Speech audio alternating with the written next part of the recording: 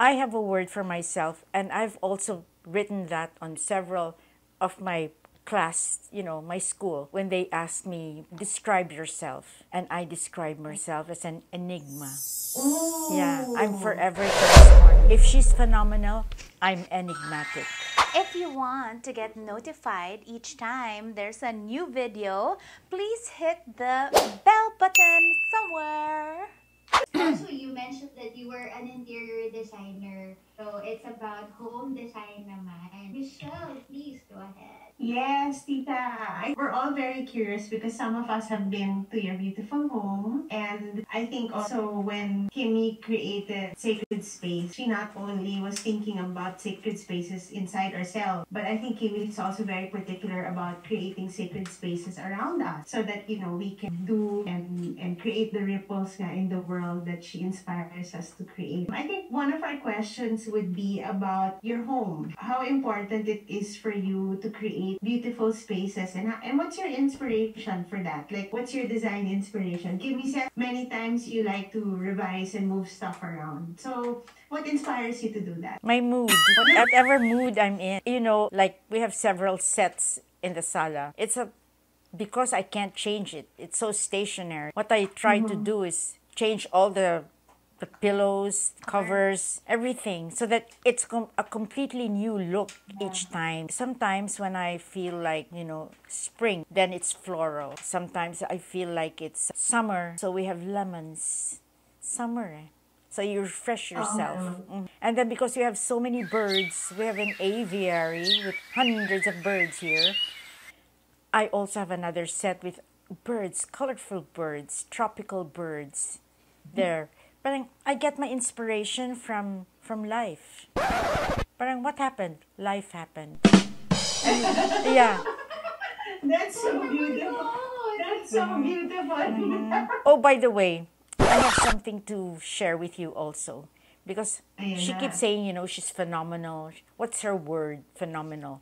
I have a word for myself, and I've also written that on several of my class, my school. When they ask me, parang describe yourself, and I describe myself as an enigma. Ooh. Yeah, I'm forever transforming. See, Beautiful. if she's phenomenal, I'm enigmatic. So, Tita, follow-up question to that would Yes. be, if you were to create a sign, just like what's behind Kimmy right now, with Enigma on it, how would it be designed? What Enigmatic. colors would you use? And It would be enigmatic. The word would be enigmatic. And the Enigmatic. colors I use would be changing all the time. Yellows, greens, blues. That's an enigma, eh?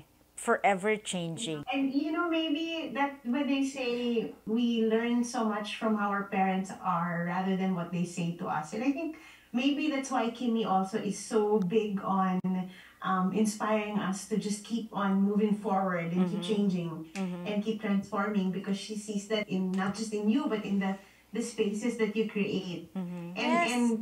And Tell them about your garden. Yeah, my I heard garden. about that. According to my husband, he says, yung garden namin, seasonal.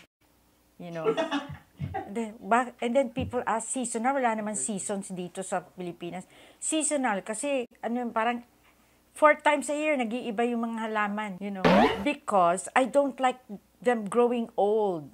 And then it becomes this messy, parang jungle effect with talahib and stuff. I keep, so that it keeps, parang it's refreshing when you see the plants are always new, they're always growing and not grown old and dry. I hate that. That's why I don't like seeing soil or earth. I always like to see greens and pinks and reds and whites and yellows there. So that's why. Tita, I think those of us watching now are so convinced that our living spaces and the spaces around us really influence who you are. Because look at Kimmy, di ba? everything's so colorful and changing all the time. So, tita, ano yung theme ng garden ngayon? Nearing Christmas. So I have a lot of stock on poinsettias. They're in just one corner of the backyard because I don't want to show the public yet. We'll get there. So we're excited to see that. I think for most of us who've been to your home, the things we love the most is your tablescape. So whenever there's di ba, Jo? I think sina Jo were just there over the weekend, right, Jo? And how you prepare for that. And one of the questions people sent in, how do you make your tablescapes? Do you plan that, or do you have a set already set aside? So if today's theme is birds, it's all there, or is it something that just comes to you when Kimmy says, "Mom, I have guests coming over," and then how do you decide what to do? My first question is, how many there? First, how many? And then, what kind of food are you serving? Because I base my choice of dinnerware based on the number of people and then the kind of food that's going to be served. What ambiance do you want to create? Parang, what are these people? Yeah, what are these people into? I try to study the profile of the guests. See, even that I take into consideration. When it's my husband's guests, they're mostly male. So the colors I use are blues, blacks, the heavier colors. But when they're young, then I use pinks and greens. When they're middle-aged, a little older, then I go into more sedate color schemes like gold, black, white, stuff So like Jo, that. I'm curious, what color was used for you? I was gonna ask her eh. I was gonna ask you. To have the colorful setting. Hindi naman gold. Oh, hindi pa tayo middle-aged daw. Colorful. It was so beautiful. The last Sunday it was so fantastic. It was so much fun. I mean, the moment you enter the garden, wala na. No more Manila. No more. Wow. We're going home. Wow. Wow, you're most welcome. You're always welcome, and you'll always have a different scheme, color scheme, different motif. Yeah. People ask me, how many sets do I have? Yes, I was just gonna ask you that. Yeah, I started, I think, with about eight dinnerware sets. I now have more than 20. Oh my gosh. Ooh.